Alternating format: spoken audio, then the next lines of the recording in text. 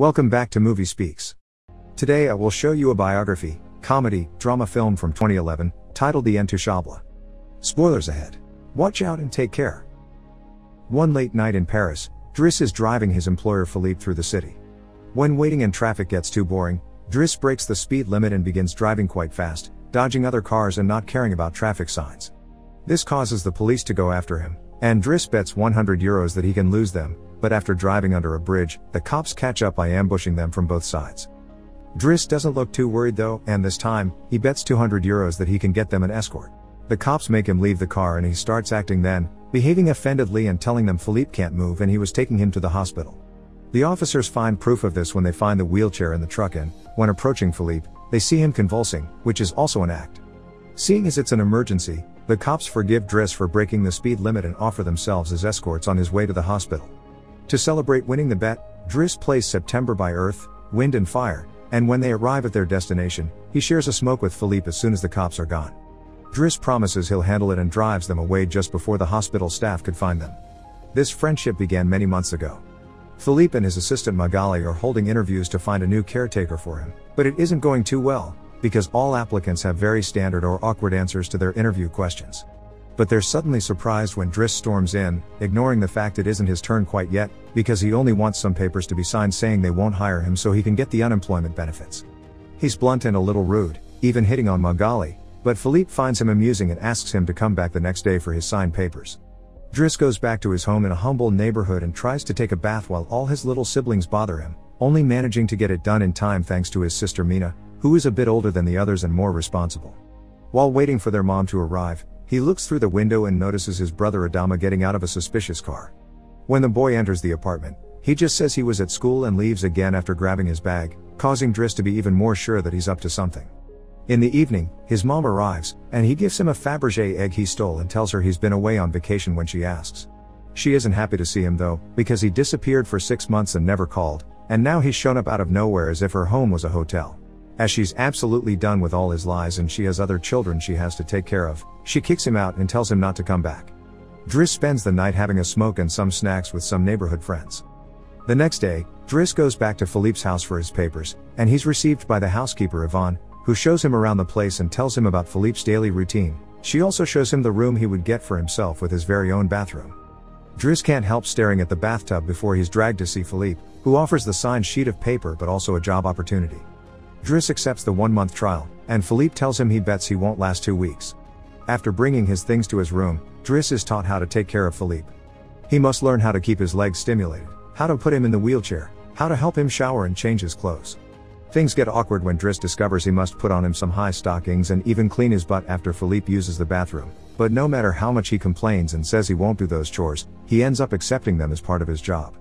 Later in the evening, while he's enjoying a snack on the roof, he's interrupted by Philippe's daughter Elisa and her boyfriend Bastien, who are looking for a private place to make out, and he kicks them both out after refusing to share his beer. Driss quickly gets used to the daily routine with Philippe, even if at first he does make some mistakes he learns from, like handing the phone to Philippe instead of putting it on his ear or forgetting the baby monitor while having a bath. He also learns to organize his mail in different folders, most of the letters he opens for Philippe, but there's a series of private ones he isn't allowed to look at. When he finds a flyer promoting female escorts, he decides to start a file just for those instead of throwing them in the trash as Philippe says. It's not all work in this new life though. Driss still makes sure to have a good time, he keeps trying to hit on Magali to no avail, and sometimes calls escorts to join him in bed. One morning, after Yvonne comes to his room to scold him for being late, she finds some dangerous weapons in his bag, but she doesn't comment on them yet. Driss' work today is to drive Philippe around, but he refuses to put him in the back of a van as if he was cargo, so instead, he takes him on one of the fancy cars that don't see much use. Philippe, who first thinks this isn't suitable and says they should be pragmatic, is soon getting excited at the idea of a faster, less boring ride, although Yvonne still disapproves. When they try to leave the building, there's a neighbor parked at their entrance, ignoring the sign on the door that says it's forbidden. Driss wastes no time and goes after the guy, grabbing him by the front of his shirt and threatening him until he moves the car. Philippe is impressed by his actions, but Yvonne, once again, disapproves. The pair goes to a museum, where Philippe is planning to buy a piece of artwork that Driss considers not worth the money because it's just a red blotch on the canvas. Afterward, Philippe meets with a relative of his, who tells him everyone is worried about Driss since he can be violent. He's also discovered he has a criminal record, but Philippe doesn't care. He appreciates Driss because he doesn't pity him and doesn't mind joking around with him.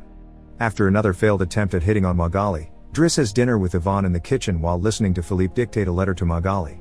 Claiming it's a private conversation, Yvonne turns off the baby monitor and proceeds to explain what's going on. Philippe is pen pals with a woman called Eleanor. Those are the letters he didn't let Driss open.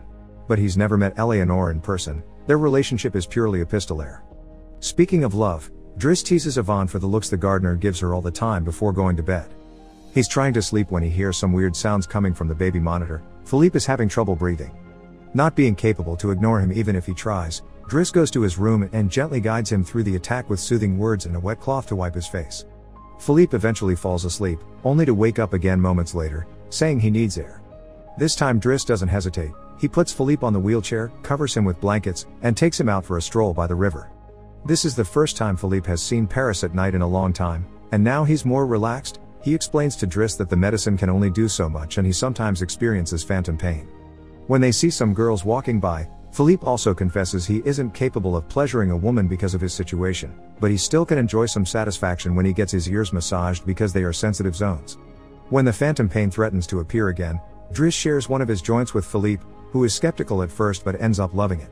Afterward, they go to a restaurant, where they joke around while sharing a meal, and Philippe decides to share more of his story. He met his wife when they were students, and shortly after they got married, she had 5 miscarriages and was diagnosed with an incurable, terminal illness. That's when they adopted Elisa. Philippe has always loved competitions, extreme sports, and speed, and a paraglider gave him that. It was during a paragliding session that bad weather caused him to crash and break his vertebrae, although he still thinks his real handicap isn't the chair but living without his wife. After joking around some more, Philippe remembers the date and realizes Driss has passed his 1-month trial, so he's now officially hired. But he needs to start by bringing back the Fabergé egg he stole because it was a gift from his wife. She would give him one every year, and he has exactly 25, matching their time together. The next day, Driss goes to talk to Mina when she's leaving school, who is a bit offended because he hasn't been answering her messages except to ask her to look for the egg. She also tells him about some cops that have been calling their home. Afterward, he visits Adama, who confesses he was found with 30 grams on him. Driss wants to take him to lunch, but Adama refuses and instead gets in the same suspicious car from before. Later on, Driss is allowed to be present while Philippe dictates his letter for Eleanor to Magali. He thinks this purple prose is very boring and that Philippe should be more direct. He's also baffled to hear that this has been going on for 6 months and they never exchanged pictures. When he finds her phone number on one of the letters, he takes it as a sign and calls her, obliging Philippe to take the phone and finally speak to her outside the written word. Their conversation goes so well, Philippe is now on the phone with her all the time, even right before he and Driss attend the opera, during which Driss laughs and makes fun of the costumes. The next day, Driss convinces Philippe to accept to exchange pictures with Eleanor and chooses one of him in the wheelchair. Afterward, while he's painting, Elisa bursts into his room to ask him for cigarettes and makes fun of him for trying to be artistic. Getting angry, he kicks her out before going to see Philippe, who is currently asking Yvonne to change the chosen picture for one of him when he wasn't quadriplegic. She hides the picture inside the escort file right before Driss burst in, complaining about Elisa and telling Philippe he needs to discipline her, something Yvonne agrees with. Philippe agrees to talk to her, but he's mostly surprised when Driss lets it slip that he's been painting. Days continue to pass, and the friendship between Philippe and Driss continues to grow. Driss takes him to play in the snow and brings him with him when he goes out for a run. Philippe gets him his first suit and scolds his daughter while Driss listens to him through the baby monitor. When Driss finishes his first painting, he shows it to Magali, who slaps him when he tries to kiss her. Philippe, however, likes the painting and promises he'll try to sell it. The two of them have a great time with each other, enjoying things like getting a faster car, sharing joints, and even hiring escorts together. When Philippe's birthday comes, he isn't very excited about it. Every year, he pretends to be surprised that they're throwing a party and has to meet with all these relatives that only come to see him on the date to check he's still alive. Philippe says it'll all be rather boring. While he and the guests enjoy some live classical music, Driss searches for Elisa, who is crying in her room after having taken some of Yvonne's pills, which won't kill her as she expected. The reason why she's sad is that Bastien broke up with her and called her a tart, so she asks Driss to talk to the boy, which he accepts to do for a price. Meanwhile, Philippe is showing Driss painting to his relative and manages to convince him to buy it for 11,000 euros. Driss goes back to the dining room and chats with Yvonne, who tells him Magali is in a relationship with someone named Fred, but things are rather rocky at the moment, giving Driss hope. As the party begins to die down, Philippe makes Driss listen to some of the most important songs in classical music history, but he could only joke in response. After the band is done, he brings his iPod and plays Boogie Wonderland by Earth, wind and fire before he starts dancing right in the middle of the floor. He's an incredible dancer and he even convinces the rest of the party to join him and dance with him, which Philippe enjoys watching. Later, when putting Philippe to bed, Driss opens Eleanor's latest letter to him. She sent her picture, showing she's rather pretty, and is telling him they should meet next week when she visits Paris. When the day of the date comes, Yvonne and Driss put Philippe through dozens of outfits until they find the perfect one. And since it's Yvonne the one that will take Philippe to the date, Driss uses his day off to visit Bastien and threatens him until the boy accepts to apologize to Eliza and to bring her croissants every day. He also asks him to fix his hair. Afterward, he visits his mother at work, but only to watch her from afar. At the restaurant, Yvonne and Philippe are waiting for Eleanor, who is very late. After waiting for an hour, Philippe gives up, calls Driss to ask him to take him away, and then leaves the restaurant without noticing Eleanor is arriving at the same time. That same night, Philippe takes Driss with him in his private plane and gives him the money he got for selling the picture, making him immeasurably happy. They make it to the countryside the next morning, and Philippe decides to go paragliding, dragging Driss with him as well. Driss doesn't want anything to do with it, but after initially freaking out, he ends up enjoying the experience. When they return home, Adama is there waiting for Driss and gets scolded when he sees the scars on his face. Adama will still not tell Driss what's happening in his life though, so Driss makes him wait in his room while he calls Mina to tell her not to worry and goes to put Philippe to bed. Philippe, however, isn't sleepy yet.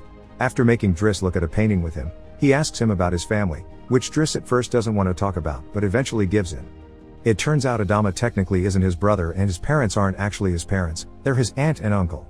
They fetched him from Senegal when he was 8 because they couldn't have kids, and his real name is Bakari Bassari, but because other kids had that name, they called him Idris, and that became Driss. One day, his aunt miraculously was able to conceive, and after his uncle died, there were other men and more kids as well. In the same way Driss had talked to him about Elisa, Philippe points out that Adama needs discipline, so he fires Driss so he can be there with his family because he can't spend his whole life taking care of an old man. The next morning, after Bastien has brought his daily croissant while wearing a better hairdo, Driss packs his bags and gets ready to go. Magali comes to say her goodbyes, and when Driss tries to hit on her one last time, Magali introduces him to his significant other Fred, which is short for Frédéric. Turns out Magali isn't interested in men, and Driss gives up on the spot. On his way out of the house, he gives the baby monitor back to Yvonne and teases her for having lied to him about Magali just to mess with him. In return, she gives him the escort file he had started, and he's disappointed to find the picture he had chosen is hidden there. Driss throws away the file, but he keeps the photo for himself. Once outside, he finds a car once again blocking the entrance, so he asks him to move away even if he doesn't work there anymore. When Adama calls him out for it, Driss says it's a matter of principle. A few hours later, the two brothers go pick up their mother at the station while back at the house. Philippe is having his first dinner together with his new caretaker, who is stuffy and boring, and Philippe decides to leave him without even having a bite. Since Yvonne is out on a date with the gardener, nobody is there to scold him for it. As days pass, Driss goes back to his old life. He hangs out with his old friends again and tells the guys from the suspicious car not to bother Adama anymore. When he goes to an interview he doesn't have enough experience for, he manages to win over the employer by calling himself pragmatic and using all the art knowledge he acquired while working for Philippe. This lands him a job as a driver. Philippe continues to dislike his new caretaker and is in a constant bad mood. One night, he refuses anyone in the house to help him with his phantom pain, so Yvonne calls Driss and asks him to come over. That's how they find themselves in the situation from the beginning, with the cops chasing after them first and escorting them to the hospital later. After that little adventure, Driss drives Philippe to the coast, and the sight of the sea helps Philippe calm down. Sometime later, Driss takes care of Philippe's overgrown beard before taking him to a restaurant for lunch, but he doesn't stay, because someone else will be making Philippe company today. Driss wishes him luck and finally gives him back his egg before leaving, and Philippe starts worrying about being alone until he sees who his date is, Eleanor, who is delighted to see him and doesn't mind the chair at all. The real Count Philippe Pozzo di Borgo now lives in Morocco. He has remarried and has 2 daughters. The real Driss, actually called Abdel Yasmin Selou, has his own firm and is also married with 3 children. The 2 men continue to be very close friends to this day. Make sure to subscribe and turn on notifications so you can watch more videos like this. Thanks for watching.